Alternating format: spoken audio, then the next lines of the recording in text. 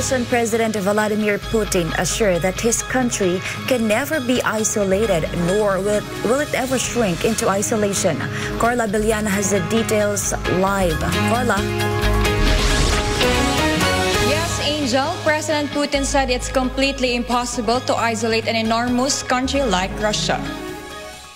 According to Russian media TASS, Putin made the remarks during a meeting at the Vostochny spaceport earlier Tuesday. Speaking to space industry personnel, Putin said Russia is not going to sell itself off from the rest of the world and that Moscow is ready to cooperate with partners that wish to do so. Putin also underscored what he described as the encompassing isolation of the USSR in 1961, and despite this, the Soviet Union was able to advance in technology. He also assured the country's space industry personnel that cooperation will be imposed both on near, outer space, and on the moon program. Russia's development of its spaceport has also been mapped out until the year 2035. Regardless of the restriction imposed since 2014, Putin said many spheres of the Russian economy have come a long way, citing Russia's agriculture, which he said has turned into a high-technology production sphere.